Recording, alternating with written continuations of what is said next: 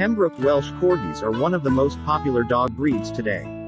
They are originally from Wales, thus the name Corgi. But how much do you know about them? Get ready to learn some extremely interesting facts about these super cute but fluffy pooches.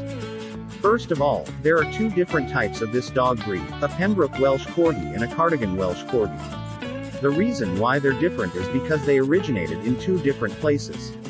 The Pembroke is from Wales, so they are Pembroke Welsh Corgis. The Cardigan Welsh Corgis originated in the Cardigan area of Wales. Supposedly, Pembroke Welsh Corgis were bred to be herding dogs. Pembroke Welsh Corgi is the smallest herding dog breed in the world. Their ears should be erect and should curve a little forward, a sign of alertness and intelligence, but often droop instead. The eyes of Pembroke Welsh Corgis dogs should be oval-shaped and medium-sized with dark or light brown colored pupils. The tail is usually docked at 1/5 to 1/2 of its original length. Pembroke Welsh Corgis dogs have been known to live for up to 15 years, which is slightly longer than other small breeds. If you like this video, please subscribe, share this video, leave a comment and turn on the notification bell for more videos. Thanks.